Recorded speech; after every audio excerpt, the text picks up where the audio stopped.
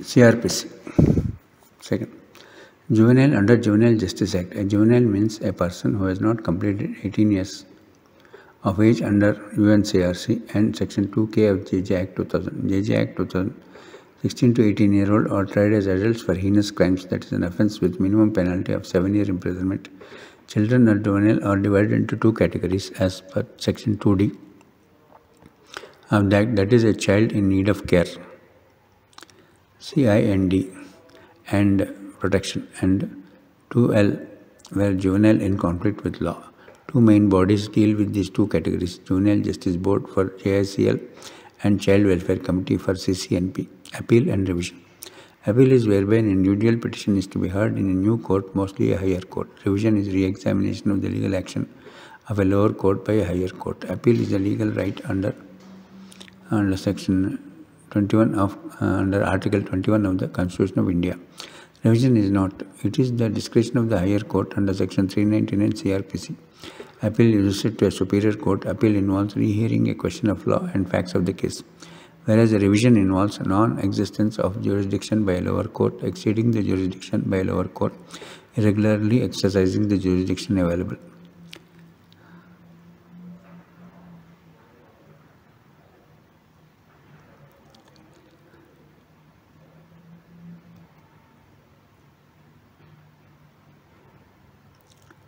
Appeal deals with under Chapter 229, while the reference and revision are dealt with under Chapter 30, Sections 397 to 402 CRPC. Parole.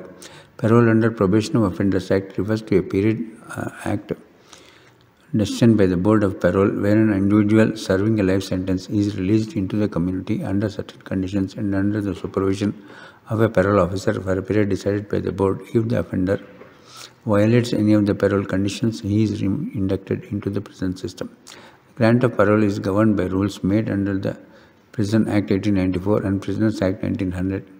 Each of the states have their own parole rules. In the case of Avtar Singh versus State of Haryana, SC held that grant of parole to be administrative action is a temporary release from prison custody without suspending the sentence. In Ahmed versus State of Rajasthan, SC held that this act can't be extended to a person who indulges in and resulting into an explosive situation. Parole is based on reformative theory. It's called a parolee is called. It originated from the French word "Je donne ma parole," that is, I give my word. Sunita Shah versus Union of India 2000. Parole is of two kinds: custody parole, not exceeding 6 hours to deal with emergency and family crisis, and regular parole for good behavior. Probation under Probation of Offenders Act. Probation and of Offenders Act 1958 defines probation as a period of time when a criminal must behave well and not commit any more crimes in order to avoid being sent to prison. Section 4 deals with the probation, giving power to the court to release a person on probation for good conduct, wherein he is guilty of an offence not punishable with death or imprisonment for life, and looking at the circumstances of the case, the nature of offence, character of the offender, it is released into a band with or without securities to appear on remand and to keep peace and good behavior. Case of Sitaram Sali versus State of Maharashtra. When the minor theft, he extended the benefit of probation. Basi Kisan versus State of Orissa. When a person committing offence under Section 380 IPC accidental but not deliberately was given the benefit. Victim of crime. The Indian legislature was not defined victim of under any law, nor has any court dared done so. A victim is anyone suffering physical, emotional, financial harm as a direct result of a crime. In its broader sense, they also include spouses and children of the family of the person who was directly a target of crime. It may also include parents and siblings other than custodians. UN General Assembly Declaration of Basic Principles of Justice for Victim and Abuse of Power, adopted in November 1985, defines under the Act, victim means persons who individually or collectively have suffered harm, including physical or mental injury, emotional suffering, economic loss, or substantial impairment of their fundamental rights through acts or omissions that are in violation of the criminal laws operative in a country, including those laws prescribing criminal or abuse of power. Article 2. A person is considered a victim regardless of whether the perpetrator is identified, apprehended, prosecuted, or convicted, and regardless of the familial relationship between the perpetrator and the victim. Presumption of innocence. Article 20, Clause 3 of the Constitution of India guarantees a fundamental right against self-incrimination. And Article 21, Constitution of India grants a fundamental right to liberty and life. Liberty of a person cannot be taken away except by a procedure laid down. In Maneka Gandhi case, the procedure under Section 21 must be just, fair and equitable. CRPC 161 Clause 2 grants a right to silence even during interrogation by police. CRPC 313 Clause 3 protects the right to silence at the trial. 315 Clause 1 CRPC B precludes any comment by any of the parties or the court on regard to the failure of the accused to give evidence. All the above provisions in Constitution of India and CRPC creates a presumption against guilty and presumption in favor of innocence. Throughout the English criminal law are golden thread always to be seen that it is the duty of the prosecution in adversarial system to prove the guilt. Right to silence is based on the principle nemo debet prodere ipsum, privilege against self-incrimination. Presumption is shifted in many of the legislations from the prosecution to the accused by reverse onus clause. Example, Section 29 of the POCSO Act, Section 35 NDPS Act, Section 43E, Unlawful Activities of Prevention Act, UAPA, Section 24, Prevention of Money Laundering Act. In criminal cases where accused pleads his case under general exception under IPC, the burden and the onus is on the accused to prove his innocence. Compounding of offences. Legal provisions regarding compounding of offences are given under CRPC 320 section, which means to establish a compromise between the two parties where the complainant agrees to have the charges dropped against the accused under section 320 CRPC. A table is annexed to which specifies the offences in column 1 IPC, in column 2 and the person who can compound the same in column 3, which is a victim. Remission of court is necessary when an offence is compoundable. Abatement or attempt or where the accused is liable under section 34 under section 49 of IPC may also be compoundable in a like manner where a person competent is dead. His legal representative sentence may be compounded. Even offence where it is under trial or under appeal, no compounding is allowed without leave of the court. HC or Session Court under section 401 CRPC may allow any person to compound any offence which is competent. The compounding of an offence shall have the effect of acquittal of the accused. Legal aid to an indigent accused. Article 22 of the Constitution of India provides that any person who has been arrested shall not be denied a legal counsel of his choice. This empowers a person legal assistance as a matter of fundamental right. Free legal aid and advice is given by the state to people whose annual income is below 25,000 rupees, people of indigenous nature, and also be specified groups are to disadvantaged section of society, namely SC, ST, women, children, weaker sections, unsound mind, victims of communal violence, religious atrocities, natural man-made calamities. Legal aid covered under Legal Service Authority Act 1987 FIR. It does not find a definition under CRPC. First information report is the document prepared in the criminal proceedings. It makes a record of the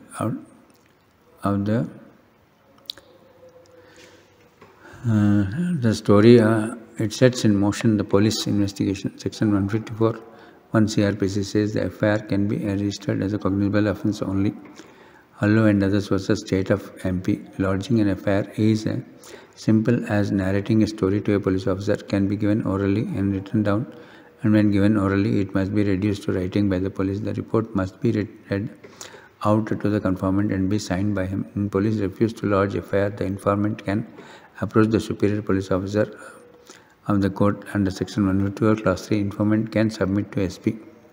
If the informant is unsatisfied under section 154 clause 3, he can further pursue the remedy under section 146 clause 3 read with 190 CRPC. The delay, if any, in registering a FIR becomes a matter of concern. It needs to be explained satisfactorily by the police. In the present times, zero FIR or online FIR are available to the informants under CCTNS scheme. Salient features of JJ Act 2015. The JJ Act 2015 deals with two categories of children: children who need care and protection, and children juvenile in conflict with law. JJ Act 2015 was passed on 31st December 2015, came into force on 1st January 2016. It had 10 chapters and 12 sections. General principles of care and protection. Chapter 2, JJ Board. Chapter 3, Children on Conflict with Law. Chapter 2, Child Welfare Committee. Chapter 5, Children in Need of Care and Protection. Chapter 6, Rehabilitation and Social Integration Measures of Children under the Care, Institutional Care under Chapter 7, Adoption Measures and Procedures. Chapter 8, Offences against Children. Chapter Miscellaneous. Chapter 10, Objects and Purpose of the Act. This is an act to consolidate and amend the law relating to children alleged and found to be in conflict with law and children in need of care and protection by the catering to their basic needs through the case care, protection and development, treatment, social integration by adopting a child-friendly approach in adjudication and disposal in the best interest of the children and for their rehabilitation through processes, institutions or bodies. This Act is to implement Article 15, Clause 3, Article 39, Clause E and F of Article 45 and Article 47 of the Constitution of India dealing with children and their needs, and this follows the standards fixed by the Convention on Rights of Child by UNGIA on 11 December 1919 and UN Standard Minimum Rules for Administration of JJ 1985 Beijing Rules, UN Rules for Protection of Juveniles Deprived of Their Liability 1990, Hague Convention on the Protection of Children and Cooperation in respect of their inter-country adoption 1993. It is expedient to reiterate that JJ Act 2000 to make some comprehensive for children alleged and found to be in conflict with law. Chapter 3 of JJ Act has the responsibility to deal with the children in conflict with law. In case of heinous offences, the child is treated on par with the adults if he is in the age group of 16 to 18 years. Judgment. Chapter 27, Section 38. 358, Section 353 to 365. 353 to 365 deals with the judgment. There is no definition of judgment present in the Code of CRPC. It is the final order of the Code, Section 2A of CPC, and defines judgment as the statement given by the judge on the grounds of a decree or an order. Ismail Amir Sheikh versus State of Maharashtra. It was held that a judgment is an act of judging. It was pointed out that the judgment should clearly mention the reason for accepting an argument, and Jaqub Abdul Razak Menon versus State of Maharashtra, 2013 section. The conviction order is not a judgment, and that the judgment is a complete only after the sentence is determined. Form and contents of judgment is given under Section 353. The presiding officer of the court immediately after the trial in the open court on that day, he may deliver the whole judgment or read out the operative portion. If the accused is in custody, he need to be brought up to and contents of the judgment are placed before him in Section 354. Points and reasons for decision need to be given and incorporated in the judgment given by the Metropolitan Magistrate under Section 355. Under Section 363, a copy of the judgment is to be given to the accused. Under Section 365, court to send copy of the findings and sentence to the district magistrate. Summary trial.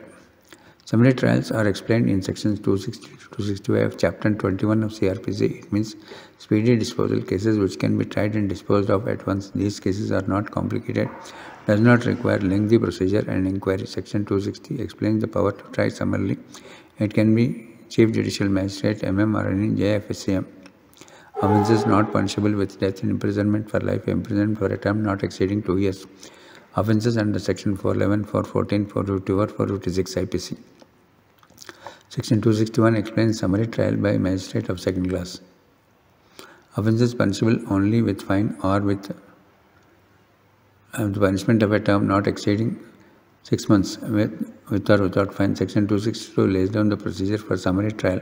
Similar procedure as that of the summons case, except that no sentence of imprisonment for a term exceeding 3 months shall be passed in the case of any conviction.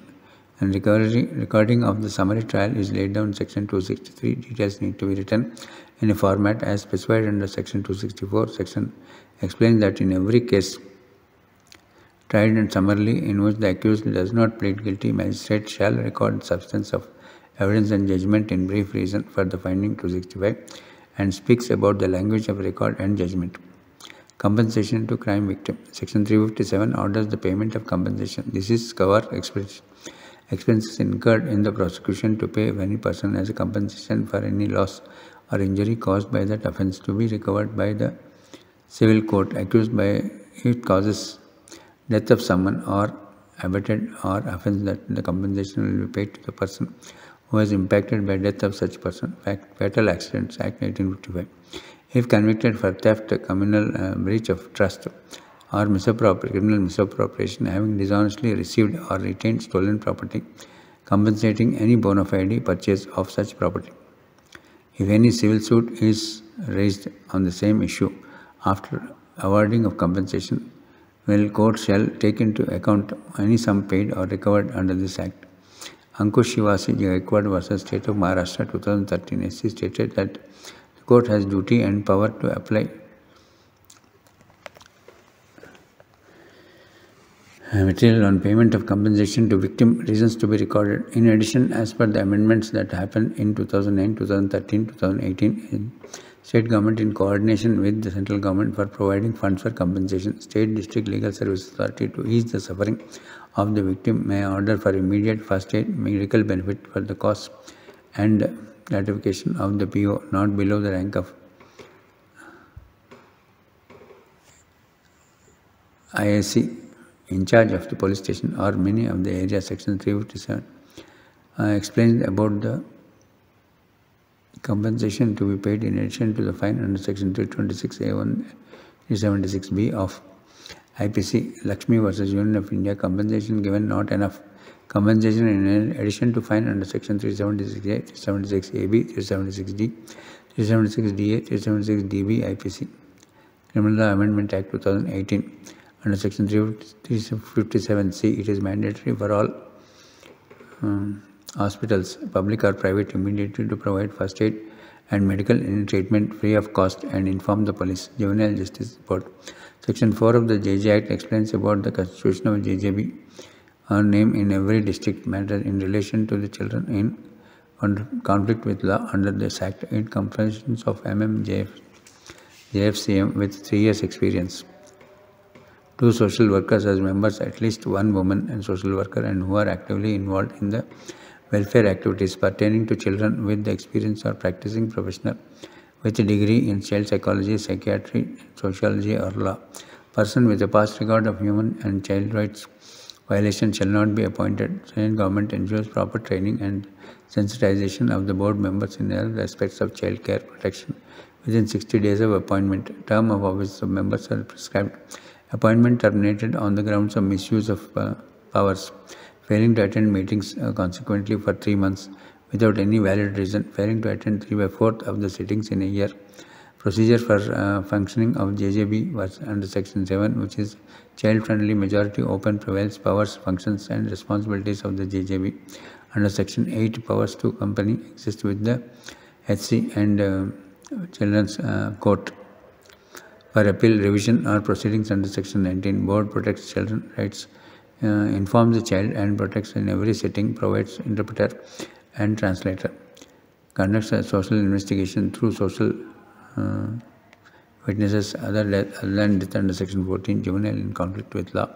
He passed a final order including individual care plan and rehabilitation, conducts inquiry instead of institutions in case of crime against children, for regarding of FIR, inspection of jails for check children. Sessions Judge. Section 9 CRPC deals with Court of Sessions. One or more Sessions Court are established.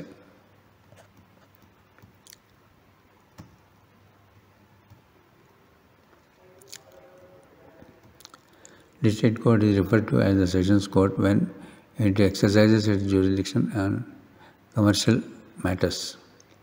Committed to it by the magistracy courts. Sessions Court has power to impose the death penalty also. Sessions Court comes below the HC and above the Magistrates Court. A death sentence passed by the Sessions Judge shall be subject to confirmation by HC. Assistant Sessions Judge cannot pass a death sentence or life sentence. Bail. Section 2A of CRPC, bailable offence means that shown in first schedule as bailable or in any other law. Section 50, person arrested has to be informed of the grounds of arrest and right to bail. Section 122 deals with imprisonment in default of security given for bail. Section 169, release of accused in executing a bond when the evidence against him is deficient. Section 389, suspension of sentence and pending appeal and release of appellant on bail. PP has asked to move for a cancellation of the bail granted. Section 436 gives types of cases in which bail needs to be taken. Section 437, when the bail may be taken in non-bailable offences. Section 438, discretion to grant anticipatory bail. Section 439, Bail Powers of HC and Sessions Court. Section 440, Amount if board for bail. Section 441, board from the accused and sureties. Section 441A, Declaration of by sureties. 443, Powers to order sufficient bail. 444, Discharge of bail sureties. 445, Deposit instead of recognize. 446, Bail bond forfeiture. 446A, Cancellation of the bail bond. Adi Dharamdas versus State of West Bengal states that the object of 438 CRPC. The moment the person is arrested, he has obtained an order under Section 438 CRPC, shall be released immediately. In dowry death, he has option to grant anticipatory bail. General search and specific search. Written authority given to the police government official by competent magistrate or a court for the search of any place, generally general search, and for specific things or a specified document, specific search. It is a coercive method involving search of privacy. Two types: search with warrant 93 to 95, 97, search without warrant 103, 153, 165, 166. A general search is a search without any restriction on the items to be searched or place to be searched, whereas a specific search is a search for a specific place, vehicle, individual, house for a specific item, object, document, or a thing.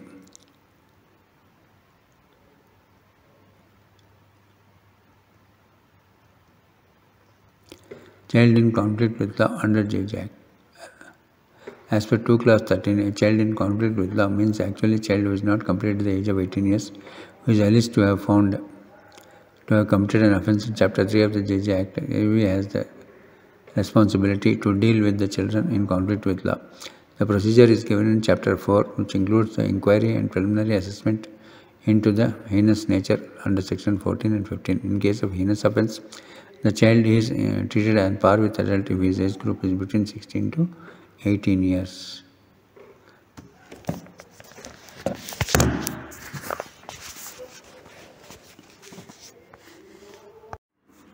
So let us see an overview again once more.